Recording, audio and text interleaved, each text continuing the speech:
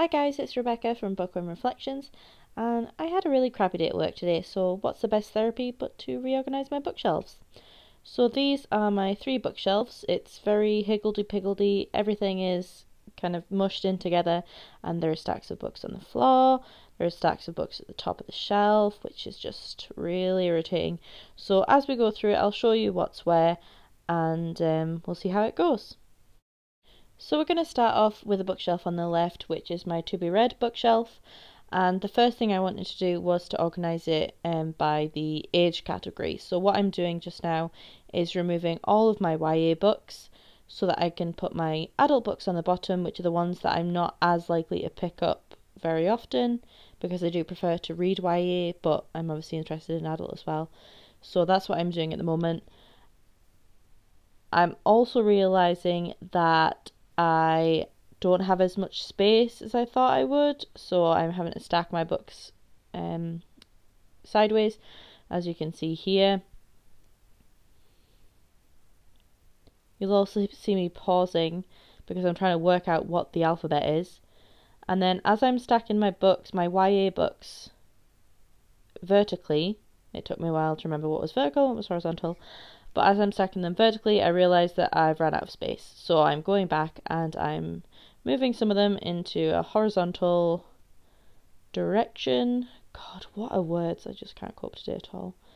And then just trying to put books wherever I can.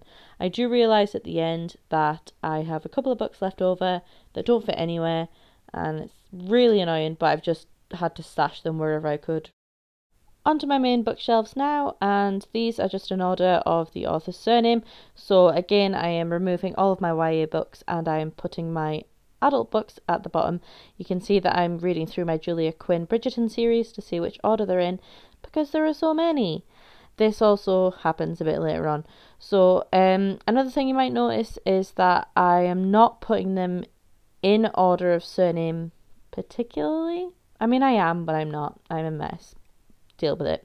So I'm actually, what I'm doing is I'm doing it by order of size as well. So if there's some books that are a bit bigger or a bit smaller, depending on the size of book, obviously, I am popping those on either end, so it's kind of like a slopey, zigzaggy, cool thing. Yeah.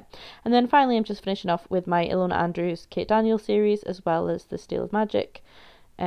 No, it's called the Edge series. Steel Magic. God, what's wrong with me? So I'm just popping those in because I love them. Now we're on to my YA section. So I've got my beloved children's stories in the top left, which is a lovely rainbow. And then I'm doing exactly the same thing. So I'm organising them by author's surname and also doing a little zigzag of tallest books at the end down to smallest. And I'm just inverting it depending on the bookshelf. A little fun fact for this one is you might have spotted my Twilight series. I had a purge of books when I was about 20 where I just got rid of all my paranormal ones and all of my magical ones, and I regretted it so badly that I just bought them again recently.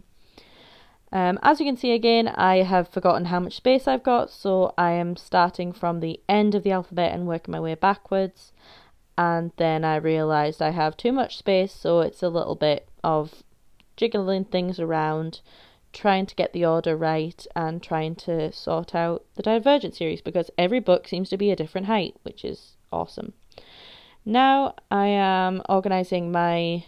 Oh god, it's moving too quickly. Oh no, and we're on to the bookshelf tour. Okay, so this is what I was saying. This is my YA section. Looks pretty beautiful. You can see the Chronicles of Narnia there, as well as my turtle that we got from Malta. And there are the Twilight books I had to rebuy, and the incredibly difficult and out of order Divergent series. And then on the right hand side you can see that I've got my Scottish books and my non-fiction books. That's just to fill the gap. I'm hoping that as I read books from my other TBR it'll be fine. Top shelf of my second bookshelf are my library books and my most recently bought TBRs. And then we've got my adult books. Looking beautiful here.